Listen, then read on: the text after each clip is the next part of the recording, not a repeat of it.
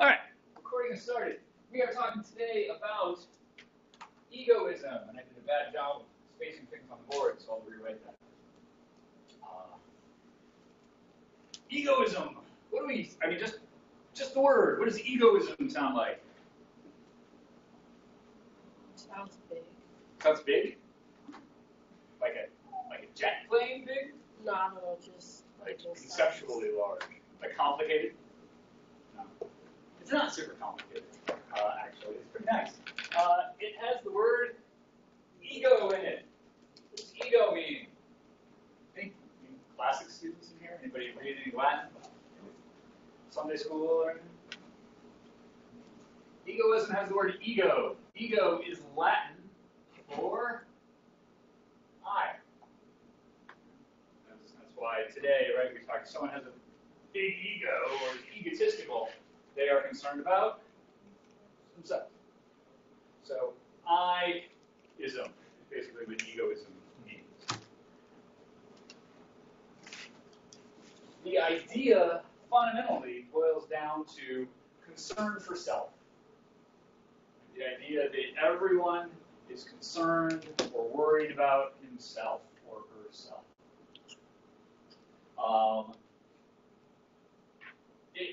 It basically promotes the idea of being selfish, which we often think of as sort of a negative term, right? We very rarely do we say, man, I love my kid.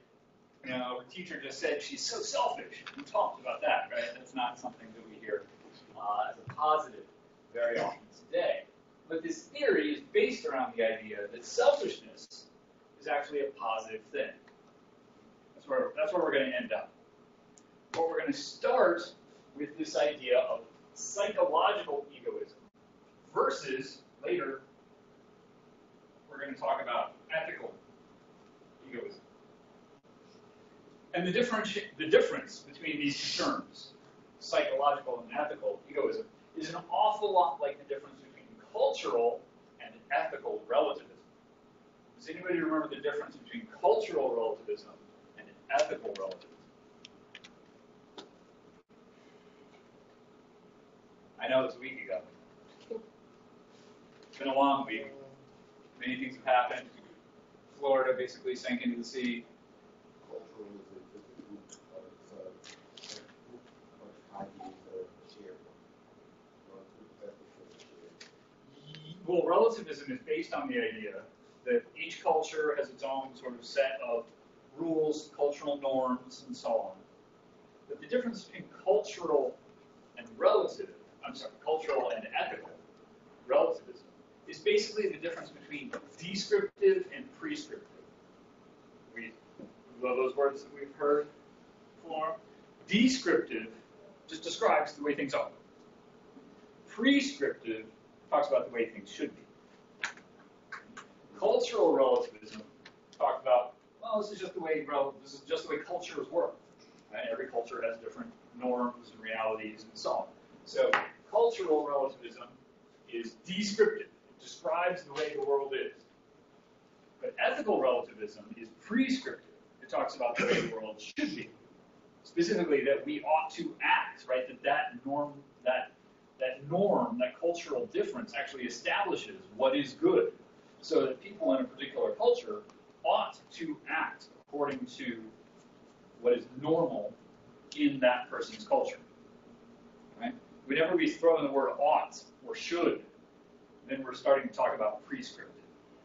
Right? We're describing the way people should behave. Similarly, psychological egoism is descriptive. It describes the way the world works. Whether or not that's the way the world should work is a different question. But psychological egoism talks about the way the world should work. Does work. I just messed myself up. Psychological egoism talks about the way the world does work.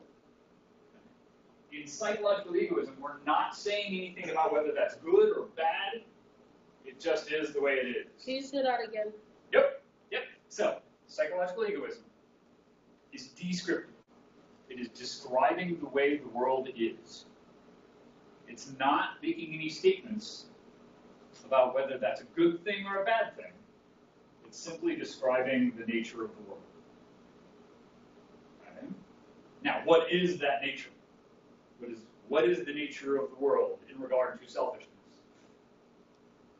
You guys all live in the world? Most, I assume. Some of you have never seen outside of this room, so I'm not positive of that.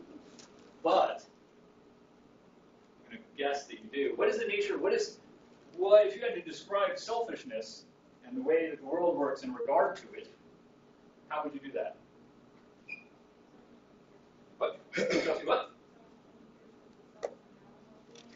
Okay, so someone who is selfish cares for himself and his or her own well-being. That's pretty good. How many people in the world are selfish? All of them. According to an egoist, according to egoism, psychological egoism says, and this is not a good thing or a bad thing, it's just a description, that everyone behaves in his or her own self-interest, for his or her own good. And you can pretend that you don't. You might come up with fun descriptions about why you did a particular thing, but at the end of the day, it's always for selfish reasons. That's what psychological egoism says. That you cannot not act selfishly, even if you want to. But you don't want to. It's not like you're fighting your inner nature to be selfish. You are. It's just the way things work. Two good examples. Glaucon. Anybody here read The Republic? I know we've read some Plato already. You've basically read The Republic. The Republic, written by our friend Plato. Plato's Republic.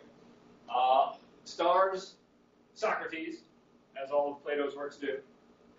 And it's about the nature of the soul, and what is justice, and what makes a person a good person. And it's really long compared to his other dialogues. It's several books. I mean, it makes up a full book, maybe several scrolls long. It's a real thing, the Republic.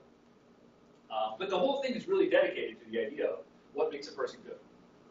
And very early in the Republic, like in the first book, there's this character named Glaucon. And he describes a magic device, a magic item. Coincidentally, weirdly, a magical ring. And guess what happens when someone finds this magical ring? What's that? They take it. Yes. And what does the magical ring do? What do all magical rings do? What? They give you wishes? No, those aren't magical rings. Those are genies. And or fish. Sometimes fish give you give you wishes. What do magical rings do? What particular superpower? Magical rings. We've all seen the movies or read the books. Hobbits and elves. They make you invisible. That's what all magic rings always do. They make you invisible. It's true story, isn't it, right? The Lord of the Rings, the whole thing, the Lord of the freaking Rings, right? The ring is based on the idea that is based on this idea from ancient Greece about this myth where a guy finds a ring. Right? It's actually a ring. He finds the skeleton of a giant, and on the skeleton of the giant is a ring. And he takes it for himself. He's just a farmer. And he puts on the ring, and he finds out, discovers that it makes him invisible. What do you think that guy does? He eavesdrops. Yes, that's one of the things he does. What else does he do? Yes, he can turn invisible. What do you think he does? Better, what would you do if you could turn invisible? Oh, I would Prank people. Yeah, what should you spy on people? Yeah. You'd spy on people. What else would you do? I would walk in my What? birthday suit, make the ball. Sure. Okay, you walk around naked. Well, that's a personal comfort thing. Oh, so I started taking stuff? Dude, can you take stuff? Sure, right? I mean, not me, but that's Sure. Right. Not you. That's Glaucon's whole point is, yes, you would. Of course you would. Anyone would. Glaucon's whole point is, so this farmer, he takes the ring, becomes invisible. He starts listening in to his neighbors and to like his enemies and so on. So he learns all their secrets. He takes their stuff. He goes, starts sabotaging people. He eventually, right? He goes and eavesdrops on the king. He eventually becomes king and has everything he wants, right? Because he can use his invisibility to accomplish all sorts of great things. Nothing can stop him, and he lives happily ever after because he can turn invisible. And it's awesome. Yay for him. Glaucon's point is, that's what anybody would do in that situation. Anyone, given the possibility, given the opportunity to turn invisible at will, would totally take advantage of it and would act to better oneself, right? Even if the things that person did were bad things, right? I mean, maybe you wouldn't go around knifing people in the dark, right? Maybe there would be a limit to how bad you would You could go. clip somebody. What's that? You could clip people. Sure. You can make people trip and fall down. That would be. And That would then be help a them fun. back up. And then you'd help them back. Oh, sure. So that's Sure, yeah. So you'd seem really nice, right? That's part of Glaucon's argument, right? Is that that bad people are the ones who seem nicest, right? Because they have the power, right? If they have power, they can make themselves seem good. And the good people often seem like the worst because they let themselves be taken advantage of, or they don't always, fight tooth and claw, and so maybe they don't get that promotion, or they don't, go looting when the storm hits and take the sneakers out of the stores and that sort of thing, right? So they don't have the stuff and whatnot. So good people tend to suffer. Bad people tend to sort of win. And so Glaucon argues, right? You would be foolish. You would be a fool. Not only would every single person take advantage of that magical ring, you would be foolish not to. Right? That's ridiculous. Right? That's his argument is for psychological egoism. That simply put, that everybody would act that way. It's just human nature. You can't not do that. It's the way people work. Another good example comes via video clip. I love it when I get to show a video clip. Hey, I have a question. Yeah. So if you're taking stuff, does that stuff become invisible too while you're taking it? Or is it like floating in the air? Like, how does that work? That's a great question. Like in Harry Potter, so the cloak thing and everything. I don't know. I don't saying. have an invisible ring. I think it's gonna depend. Let's see if this works. On the kind of ring, maybe. I don't know the mechanics of the magical ring. Oh no! What happened? Oh, the link's broken. That's disappointing. Okay, let's see if I can figure it out. TV versus. Haha! Alright, so I don't know how many of you guys. I don't know how many of you guys watched the show Friends, right, back in the day. The background you kind of need to know for this is that Joey, right, he wants to be an actor, and he's not always, doesn't always get the best roles. What's that? Joey was the guy who just came in and talks. That's Chandler, yes. Joey wants to be an actor, and so he thinks there's no such thing as bad publicity, so he just wants to be on TV. So he volunteers to be on a telethon, where he thinks that maybe he'll get a chance to be, he'll be on television, and so that will help his acting career. And that's basically all the background you need to know for this. Bump up the volume here a little bit. Get it loud. Vomit talks. No, vomit talks. Vomit talks? Who vomited on?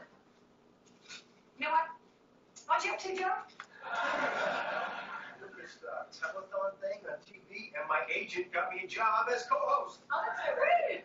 Yeah, a little good deed for PBS plus some TV exposure. Now that's the kind of math Joey likes to do. Oh, PBS. PBS. What's right with them? Why don't you like PBS, Pete? Because right after my mom killed herself, I was just in this really bad place, personally. I just thought that it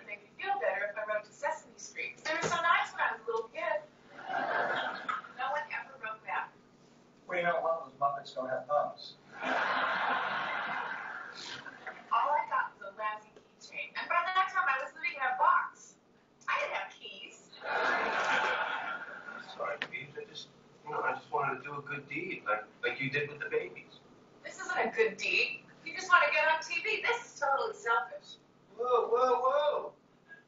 What about you having those babies for your brother? Talk about selfish. What are you talking about? Well, yeah, it was a really nice thing and all, but it made you feel really good, right? Yeah, so? Well, it made you feel good, so that makes it selfish. Look, there's no unselfish good deeds, sorry. Yes, there are. There are totally good deeds that are selfless. Well, may I ask for one example? Yeah, it's, there's, no, you may not. That's because all people are selfish. Are you calling me selfish? Are you calling you people? Yeah, I'm sorry to burst that bubble, Pete, but selfless good deeds don't exist, okay? And you know the deal on Santa Claus, right? Fine, selfless good deed. I'm gonna beat you, you evil genius. Hey, Joey, when you said the deal with Santa Claus, you meant? That he doesn't exist. Right. Selfless good deed. You know that really old guy who lives next door to me? Well, I snuck over there and raked up all the leaves on his front stoop, but he caught me and he force-fed me cider and cookies. And I felt wonderful. Oh, jackass. Joey's right. Maybe all good deeds are selfish. I will find a selfless good deed. Because I just gave birth to 3 children and I will not let them be raised in a world where Joey is right. PBS telethon. So it's worth noting, he thought he was going to be co-hosting, but it turns out he's just answering the phone. So that's why he's bummed out at this point. Hey, Joey. I just wanted to let you know that I found a selfless good deed. I went down to the park and I let a bee sting me. What is that going to do about it? Well, it helps the bee look tough in front of his bee friends. The bee is happy, and I am definitely not. You know, the bee probably died after your son.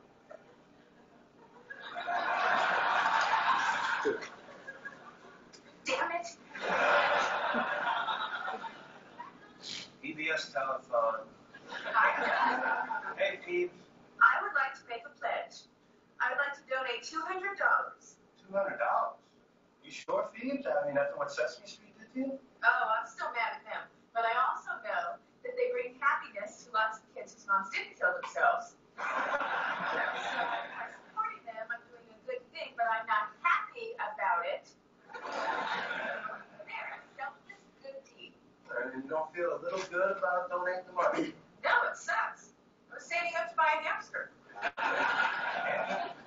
But those things are like $10. Yeah, not the one I had my eye on.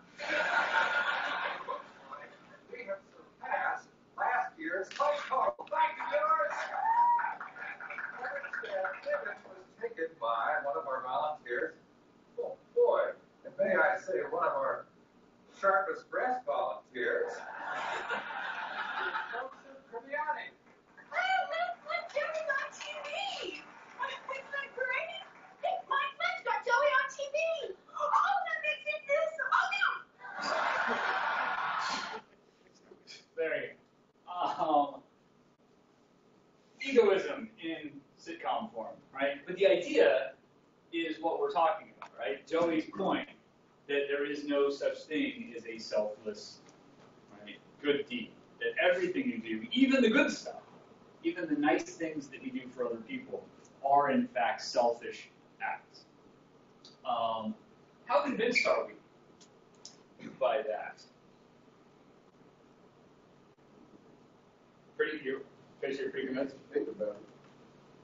Anytime you do something, you hope that they notice and thank you for it. You know, if you do it and no one ever finds out, you're okay with that. But a little thank you, which is, So that makes it something. So in theory, every single thing, nice thing we do, we're at least kind of hoping that we get some sort of recognition for it. Okay. Anybody else? Thoughts? What about, I mean, at the end, it seems like Phoebe gets sort of, like, Phoebe loses because she's happy that Joey ends up on TV. And so, but that seems like bad luck, right? Like, it just so happened that it was her donation that put them over the whatever that they were aiming at, their goal. And so Joey ends up on TV. That wasn't really her fault, and so she ended up happy, but that wasn't why she did it. Right? That wasn't why she donated money. It seems like she's actually right when she says that she donated money and did a nice thing that made her unhappy. So isn't that proof that, in fact, that she could do something that wasn't egoistic? No? No. Why not? Because it's not real. If you donate money, you're doing it because it's a good cause, and the fact it's a good cause makes you feel good. So you think that that's not a realistic situation? Okay. Chelsea? I think that the act or the contribution and proof itself was kind of selfish. Yeah, why?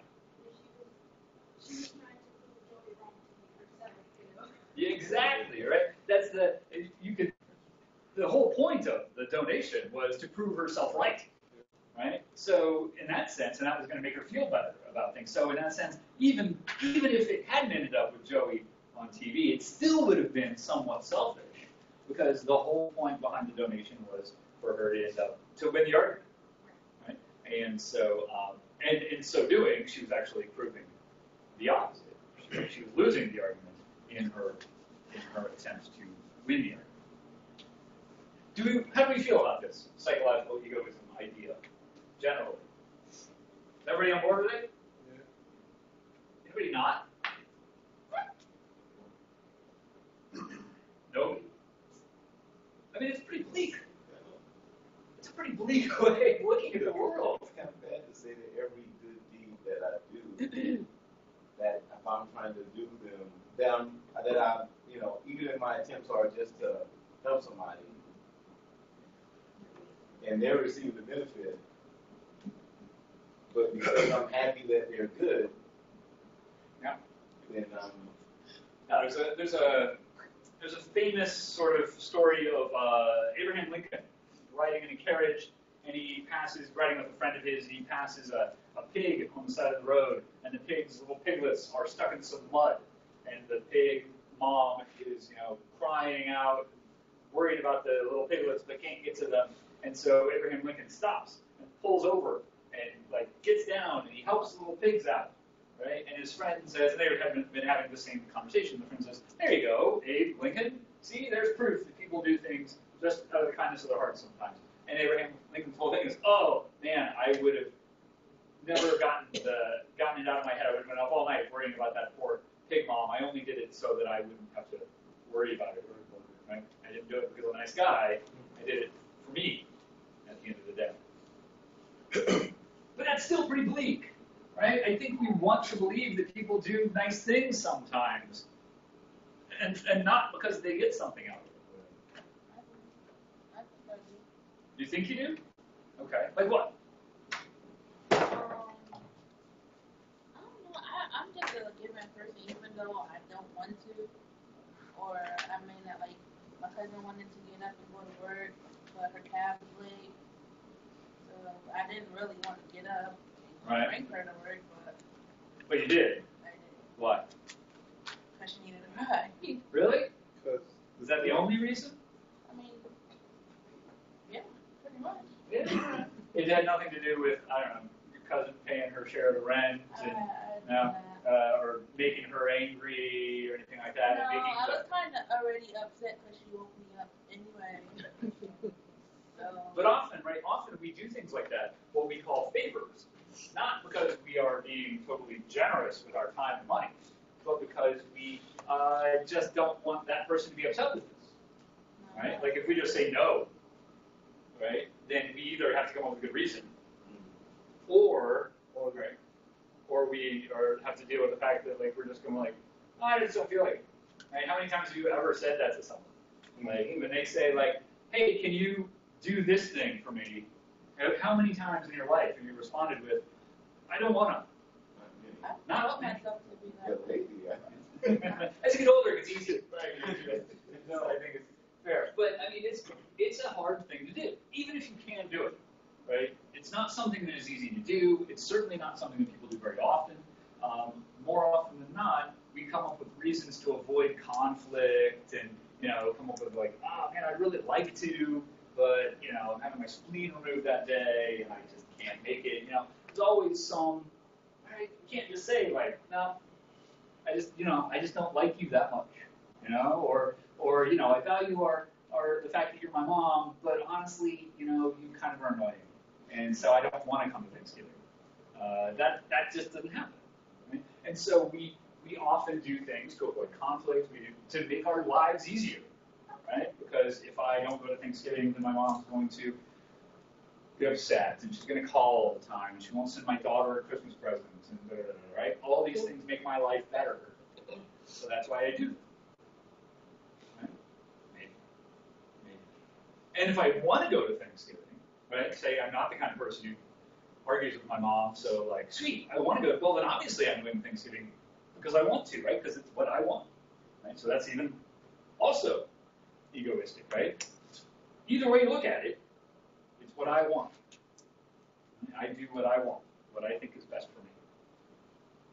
Yes? Even what's best for me is to accept the fact that I'm going because you want me to go, and making you happy means making me less unhappy. Sure, yeah, right. Sometimes you're stuck between two bad choices, right? And so you choose the one that is least miserable, right? That's still acting in your own self-interest, right?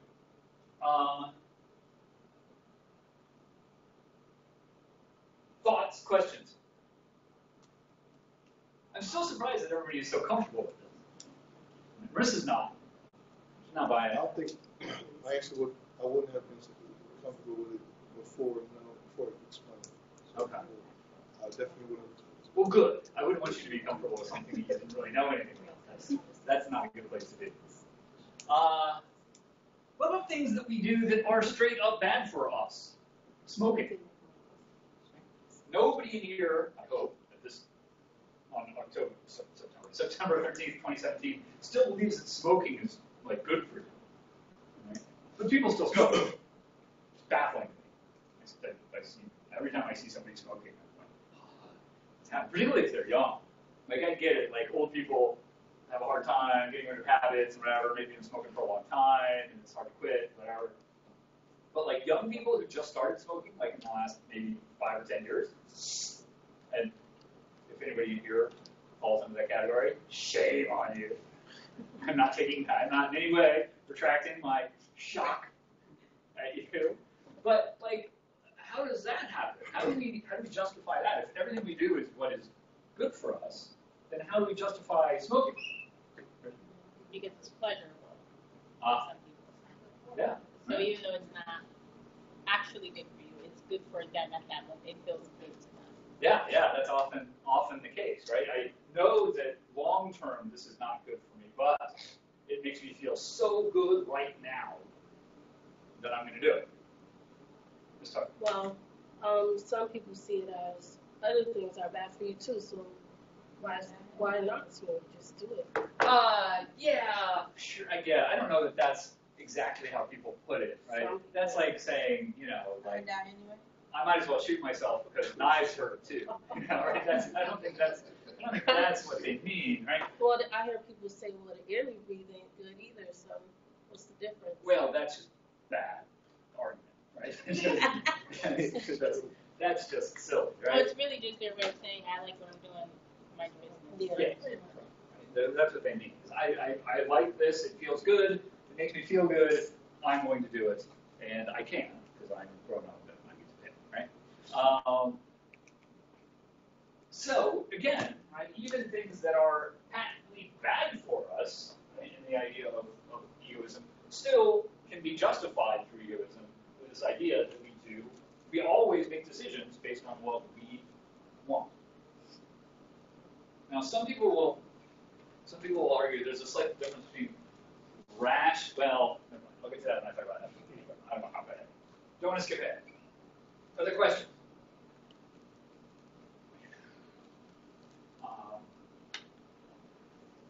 It's a popular theory.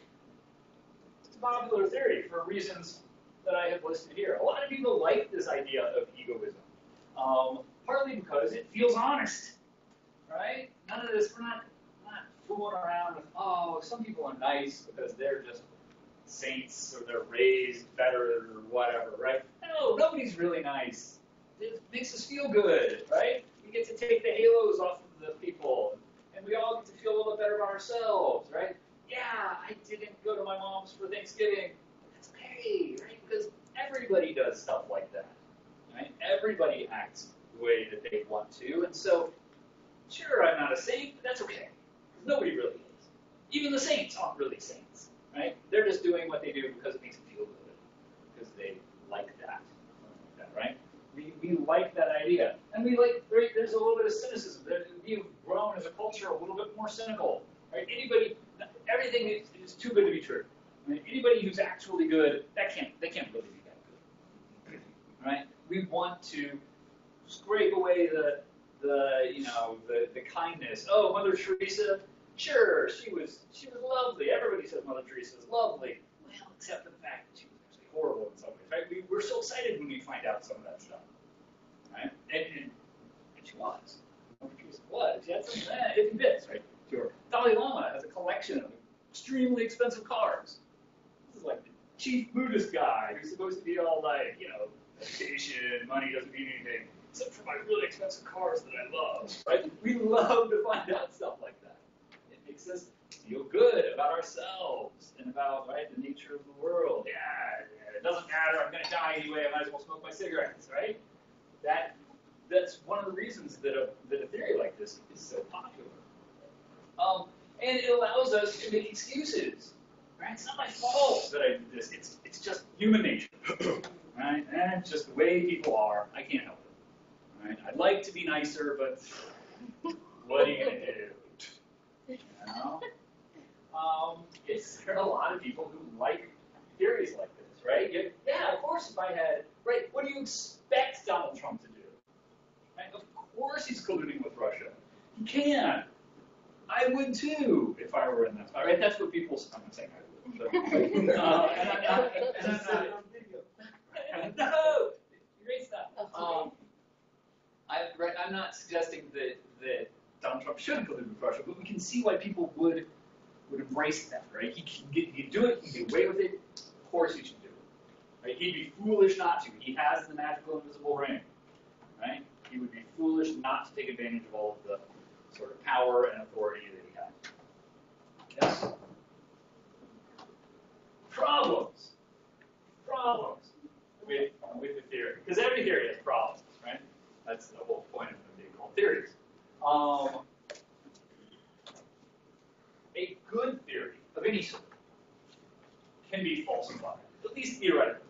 That doesn't mean that every theory is wrong in some way. It just means that in order for a theory to be a good theory, you've got to at least be able to conceive of the possibility that it's false. Right? The theory of evolution, Darwin's theory of evolution, does not say there's no way any other possibility is true. Evolution is the way.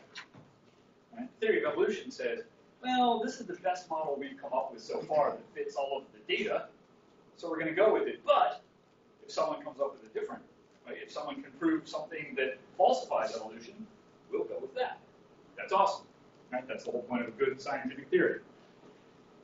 Theory of egoism can't even accept the possibility that it's wrong, because no matter what you say, someone's going to, I can come back with, well, yeah, sure, but that's just because you wanted to feel good, or you wanted, right, you do something, right? I can come back with every single possible argument you have against egoism and say, well, really, that made you feel good, right? Marissa's driving her cousin to work today. If we knew all the details, and I'm not going to interrogate her to get all the details, I'm positive I could come up with a way that I could point to that. Well, that really was just making you happy at the end of the day. There's some reason. Was that? Some way, some reason. I got up really early this morning to walk the dog. I did not want to get up really early this morning to walk the dog, but I did it because it improves my relationship with my wife, right? Or something, right? There's always something you can go back to with egoism, because ultimately, right, it's really easy to tie like emotional states and stuff to egoism, right? Oh, it made you at least not unhappy, right? It's really easy to get there. And any theory that just can't even, I mean, it's basically begging the question. Do we know what begging the question is? Oh, begging the question. This phrase is like the bane of my existence. I hate it. Because you've all heard somebody say, it begs the question. That's not what it means. You're all about to learn a really important thing about English. I don't know why I have this marker in my hand, but I'm not going to write anything down. Begging the question. You've heard it used in the following way. Billy was late for school today, which begs the question, what happened to the bus? Right? That's how you've heard that phrase used, right? Something happened, which makes me wonder about something else. And so people, maybe about Billy or something, right? It makes me wonder some question. Like, it's raining today, which begs the question, what's up with that meteorologist? He said it was going to be sunny, right? That's how people use the phrase, it begs the question. Totally not what it means. What people mean to say is, that makes me wonder, or I now have a question, right? Those are totally different things from begging the question.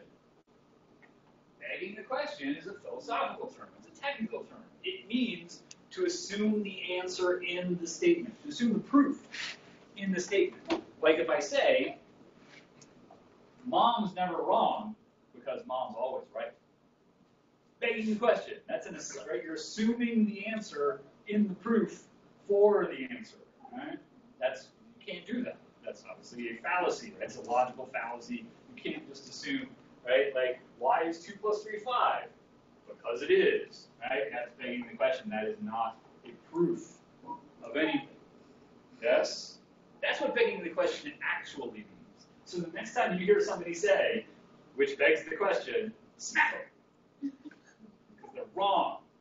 And do it because it'll make me happy. It's a strange version of egoism. Yeah. Which might get you a better grade, right? And therefore it's better for you. I'm not going to give anybody an A for smacking anybody. B- is as high as I go with smacking. Anywho, the whole idea of this inability to falsify is basically tied into begging the question. What people are saying is ethical egoism is always right or is true because ethical egoism is true. Right? They're just stating the proof as the statement.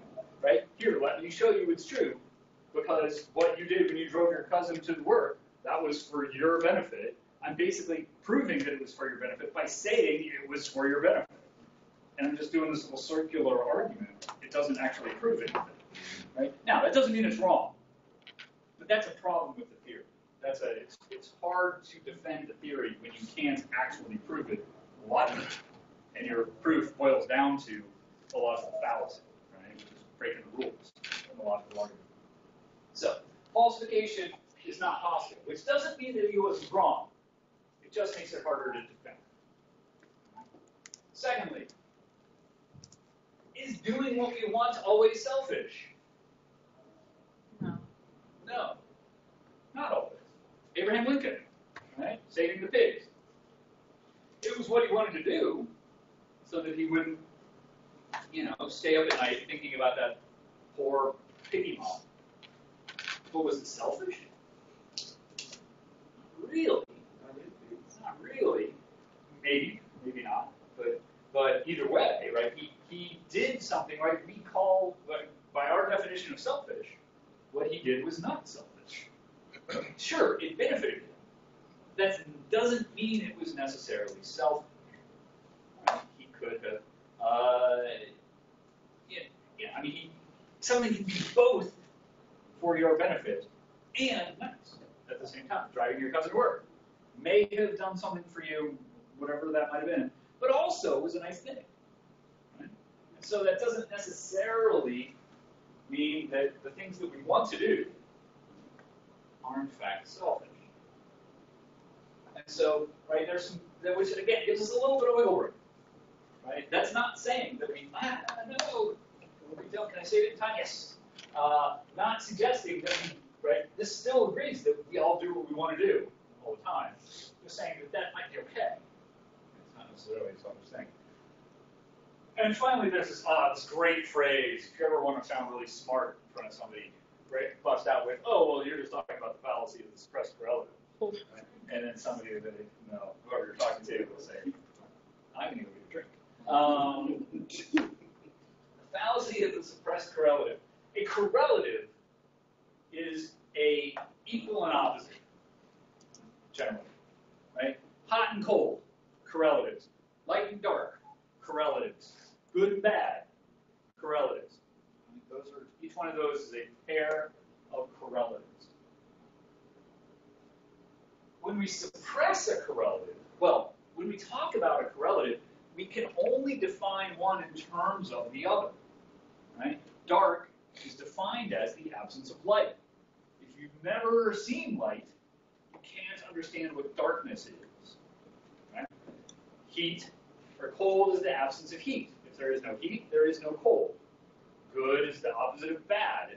If everything's good, then the word good, then bad has no meaning, right? We need one for the other. So when we suppress one, we're actually destroying the definition of the other.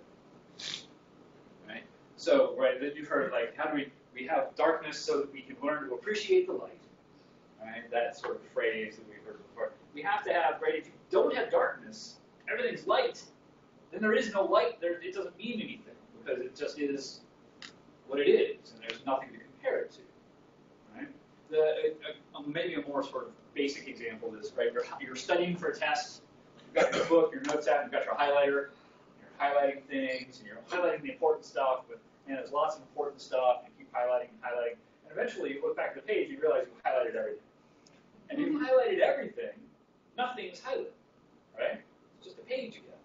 So the idea is you take out the stuff. It's like, if somebody curses all the time, they're always using potty language, right? But then something really bad happens, they don't have any word to express that they're really upset because they already used all of their, right? Like, oh yeah, that guy dropped the F-bomb again. He probably just, dropped his quarter because that's what he does. And so you don't have that. It's a little bit of the boy cry wolf syndrome, right? If you're crying wolf all the time, then when there's actual trouble, you don't have anything. You've lost the power of those words. If everything is selfish, then what is unselfish? Nothing. If we take the word unselfish out of our lexicon, because nothing is unselfish, what does it mean to be selfish? It doesn't mean anything. It just is what it is. Right? We've destroyed the word selfish if we say that there is no such thing as unselfish. Does that make sense? A little bit? And some people will argue, well, there's more selfish and less selfish, right? Some things are, like the pig thing with Abraham Lincoln, that was less selfish, as opposed to, like, I'm just going to go beat up that guy and take his lunch money. That's more selfish, right? But really now you're just redefining the word selfish and unselfish, right? You're just shifting the selfishness gauge up. So that now the Abraham Lincoln pig thing is unselfish, and the taking lunch money is selfish. But if you're going to say that that's selfish too, we've lost the word unselfish. It doesn't exist. And if that doesn't exist, neither does the word selfish. That is the fallacy of the suppressed correlative. Right? We need the opposite to define a thing. If we don't have the opposite, then it doesn't exist.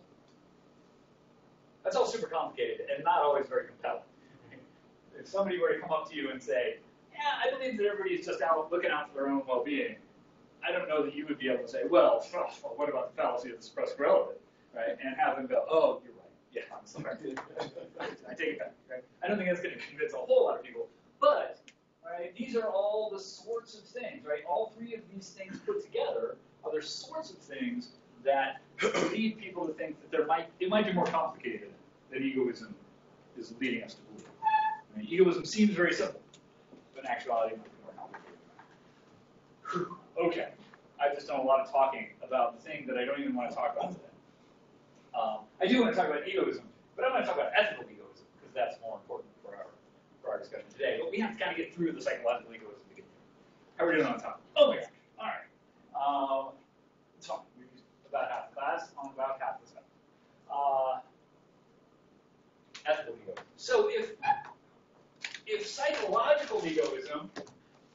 descriptive, what do we think ethical egoism is?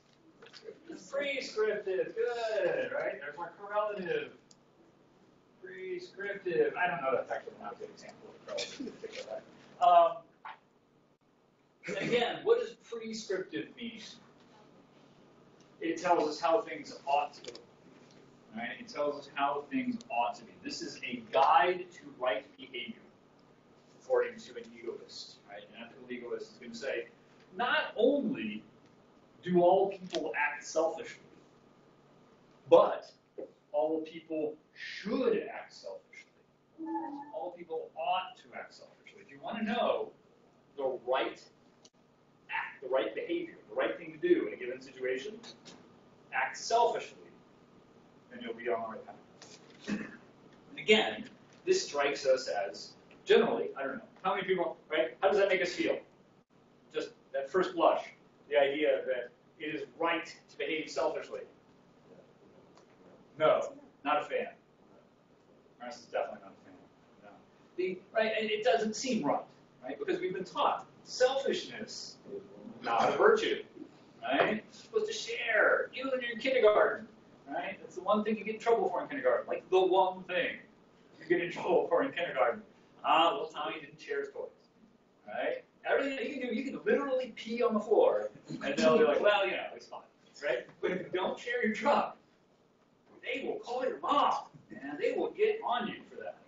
It's the one way to mess up. So selfishness is not okay, right? At least that's what we've been taught up to this point. But an egoist is going to say, that's silly. Because not only because we do act selfishly, even if we don't want to, right? Ethical egoist is also a psychological egoist. Right? He's going to say, well, we do all act selfishly. And furthermore, that's the way it ought to be. The ethical egoist changes the golden rule. We're all familiar with the golden rule. Perhaps. That's why it's golden. Everybody seems to know it. So you don't know the golden rule. Who knows the golden rule? Christina, what's the golden rule? You don't know it. You know the golden rule. What is it? Paid. What? I don't remember right now. No, golden rule. What's the golden rule? Yeah, classic, right? The do unto others. Do unto others as you would have them do unto you.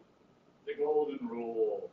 Golden rule. Not really the best golden rule in the history of golden rules, honestly, right? Right? There's a new version, actually, like schools are teaching these days. Have we heard the new version? It's not this one. Yeah. A slightly different new version. Treat others as they want to be treated, right? Don't treat others the way that you want to be treated.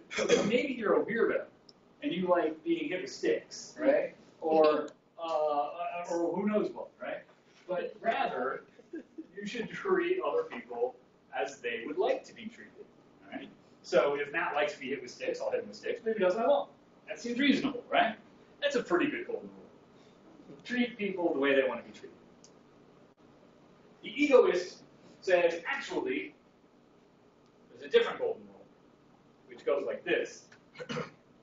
If I mistreat others, they will mistreat me. And so, I don't mistreat others. It's totally selfish. It's totally selfish, right? The golden rule that you've grown up with is the idea that you're nice to people because you're just supposed to be, right? This golden rule says I'm nice to people. Why? So they'll be nice to me. So they'll be nice to me.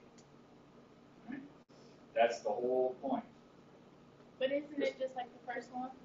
Because what if you're a weirdo and you like to be mistreated, so you do mistreat others? It's the same thing, isn't it? Well, no, because the theory is, let's say I'm a weirdo and I like to be beaten with sticks. Mm-hmm.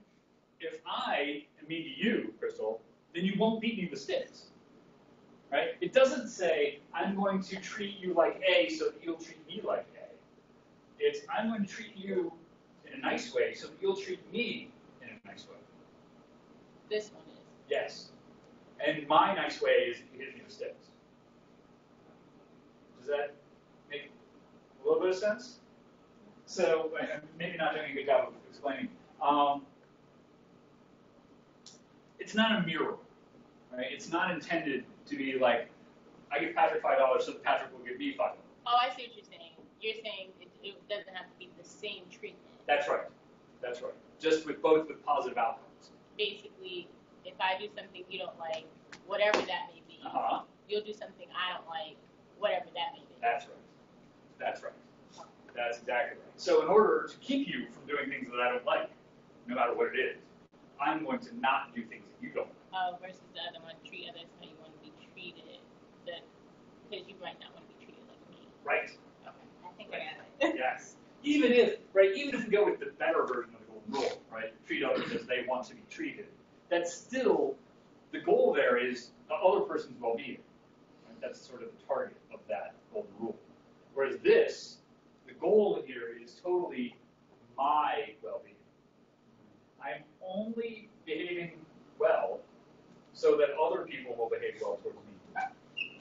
This is essentially, if you've done any sort of political philosophy, this is essentially the whole idea behind a social contract theory. If you've read any Hobbes or anything like that, you may have seen this in like a poli-sci class, if you've taken any of those. The social contract theory, the whole idea is, I'm going to give up some of my rights so that you give up some of your rights.